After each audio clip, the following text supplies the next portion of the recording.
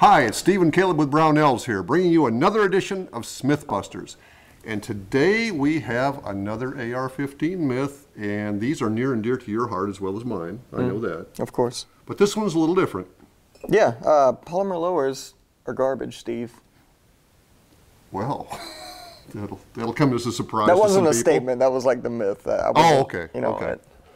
Yeah, we sell a lot of polymer lowers, actually. We do. We sell quite a bit. Now, of how them. is that possible?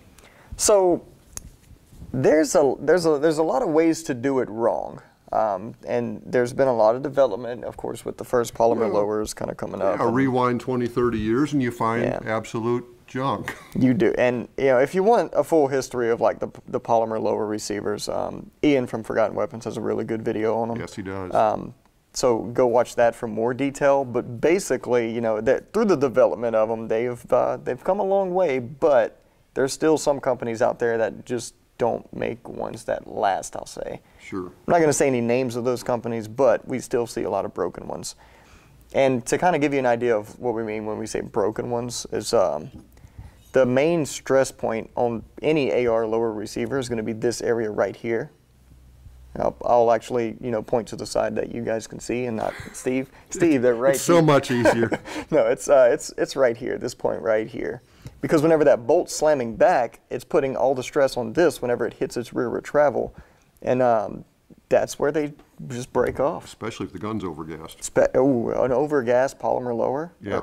A polymer lower on an overgassed gun, I should say, is just a recipe for disaster. But there's companies that do it right. Like, for example, the KE Arms currently, they have, you know, that big one-piece stock on them, like on the Stoner Do rifle. They reinforce that area, and they hold extreme. Even on overgassed guns, you can't really see any excessive stress or wear on those areas. What about the pins? That's a stress point. The pins are a stress point. They also reinforce those areas.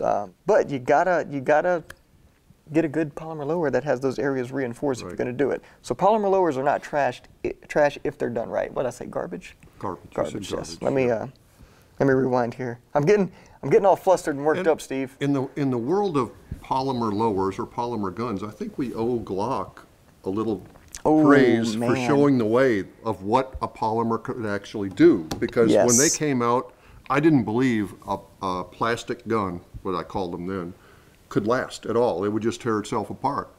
Well, there's a lot of Gen 1 Glocks out there running just fine. Yeah, the term I hear often is the old Tupperware guns. Yeah. And you'll still hear that quite a bit, and it's comical. But when you look at what Glock's done, when you look at what Magpul's done with materials, oh man, now the polymer lower is a thing. It's a real thing. It's a very real thing, and it's actually a really great thing, especially on a handgun, because all your recoil and all your stress is on the actual locking block, and the slide rails, you just make those out of steel, and it doesn't matter what the lower's made of. Yeah. So if you've been looking at polymer lowers, you know, to build an ultra lightweight gun or something, it's a good option. It really is. Yeah, and that is indeed the benefits of using a polymer lower is, you know, weight and in most cases cost. Right. Right. So if you've had any experience with polymer lowers, either good or bad, please leave us a comment below. We'd like to hear both sides of that equation. In the meantime, hit that like and subscribe button. And as always, we thank you for watching this edition of Smythbusters.